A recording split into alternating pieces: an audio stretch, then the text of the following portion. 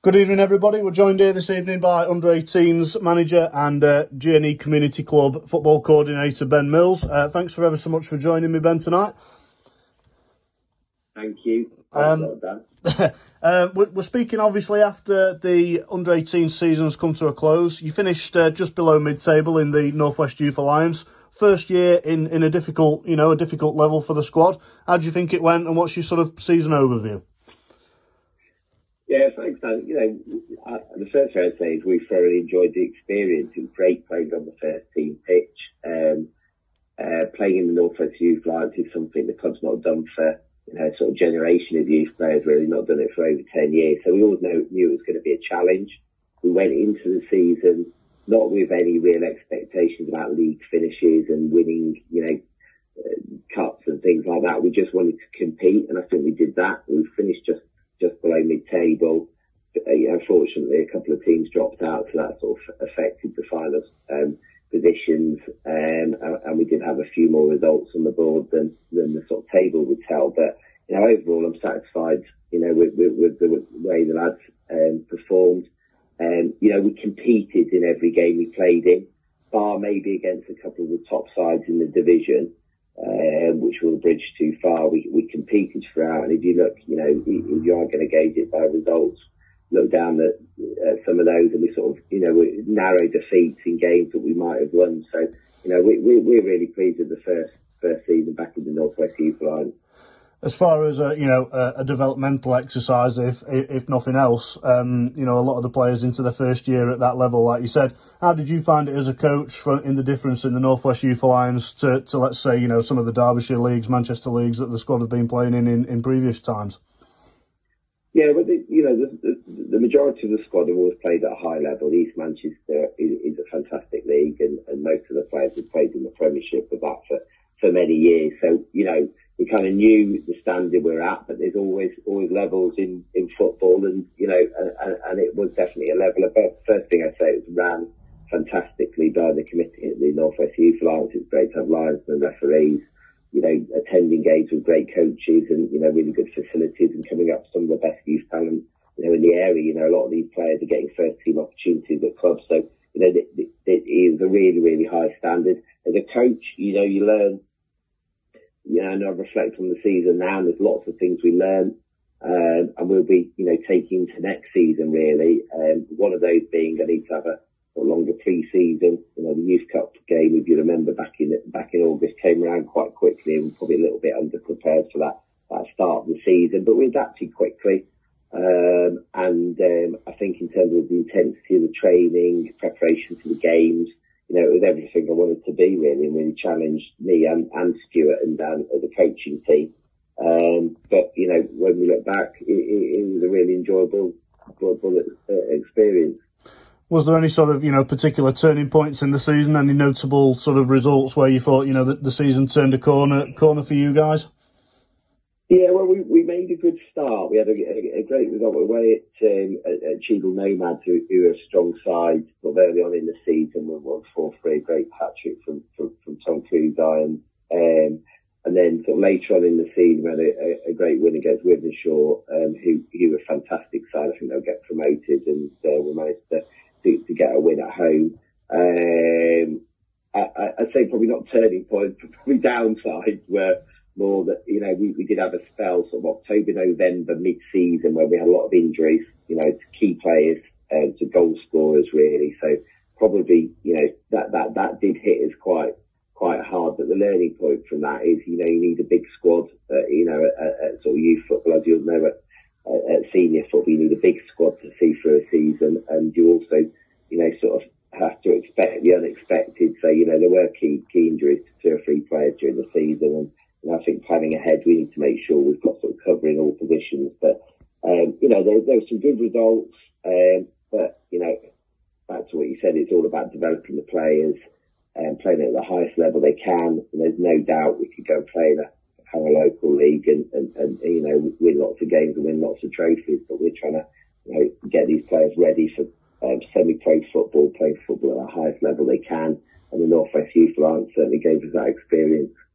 Obviously, in terms of, the matches themselves, certainly the home matches at the Amdek Forklift Stadium, from what we've seen, they've been very well supported, and it's sort of, you know, put the under-18s on the map, so to speak, in the local community. Yeah, no, Joe, I've been impressed by that. There's a lot of young people who are coming down to watch, a lot of parents. You know, I think we counted nearly 100 at one of the games, which is not a bad turnout really for a Sunday afternoon. And you know, there's always been a good standard of football, so the support's been great through the season, particularly at home games. There's been some long trips on the road, but you know, again, people have supported that. And you know, overall, I'm happy with the support we've received. I think, you know, some of the sort of social media coverage, you know, young people like seeing their name up in lights and sort of things like the Player of the Month and some of the other ways we've tried to sort of, you know, reward the youth talent have worked really well. And obviously going forward into next year, you know, back in the FA Youth Cup, hopefully a home tie in that to, you know, get a good crowd down for that. But obviously you mentioned about the covering key areas in the squad. But what's the overall aim, you know, going into the second year with this set of players? Yeah, so the majority of the squad last season were under 17s. We probably had 80% under 17s, and you know, we wish all the best to the under 18s who are going to be leaving us. So that's Fergal, Noel, Jude, Shucks, Tommy, obviously, and Prince, who played in a couple of games for us. I think the opportunity moving forward is more of the squad will have had experience playing in a season in the North West Youth Line. Majority of squad will be under 18s. At the end of last season, we did bring in some of the 16s to give them a taste of the level, and they really impressed. So we're kind of, you know, we're looking to put together a strong, well-established squad for the season ahead. We have got open trials coming up on the 23rd and 30th of June, after which we're going to be going to pre-season, playing some sort of pre-season games earlier in the season, if you like, in the build-up to that Youth Cup and the start of the next season. So, you know, lots going on, and we're looking probably to work a little bit more closely with the other teams at the under 18 age. So we're going to have under 18s and development side as well, which is going to be playing in East Manchester. So we're going to have two really strong squads, and give more players the opportunity to play at the highest level they can within the Glossop community. And obviously, you know, you mentioned the Glossop community there as a wider organisation in the Glossop North End Juniors and the Community Club. Anything much happening over the summer? And obviously, it's been another good year for the juniors. Plenty of teams, plenty of kids playing, and lots of happy parents. Yeah, no. So you know, we've had 2 years of on-off seasons with COVID and lockdown. So this is our first full season, and you know, for some time really, feels like an age. It's been great to see teams just in the last couple of weeks finishing seasons. You've seen, you know, cup finals and teams finishing league campaigns, and you know, lots of smiling faces. You know, been brilliant to see sort of the under 7s and 8s playing in their cup finals last weekend. So it's been, you know, the club's the highest numbers it's ever been. It's over 600 members now. You know, we've had massive growth in the girls section, so 10 plus teams. We had the under 13s played in the County Cup final last week, which was a great experience for them. That's the first time we've achieved that in a few years. We've got a much more established 6s going into under 7s provision, and that was a bit affected last year, and just sort of being a bit late to the table, but that's looking really good, and that's such a key age sort of for the rest of the club. We'll be bringing in a new under 9s girls team, and then it's great to see things like our recreational football, so Just Play Ladies run by Cheryl.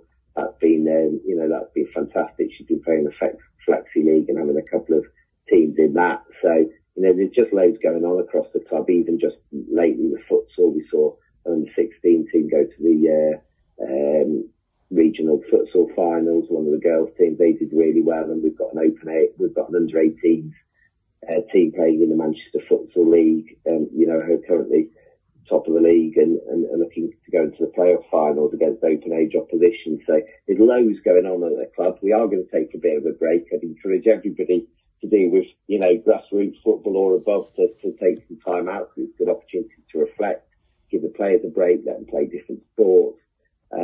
And then I think everybody will come refreshed. So we're going to go into a bit of a sort of 6-week close season, end of May, going through to June, and then we'll be, you know, raring to go for another full season back in September. And hopefully one of the, you know, starting points for that new season will be the that FA Youth Cup, and if I could buy a home tie, yeah, Dan, I would. Fantastic, Ben. Well, look, really appreciate you speaking to us this afternoon, Ben. All the best for the summer, and appreciate all your efforts this season. Congratulations on your first season in the North West Youth Alliance, and we'll speak soon. Brilliant. Thank you, Dan. Cheers.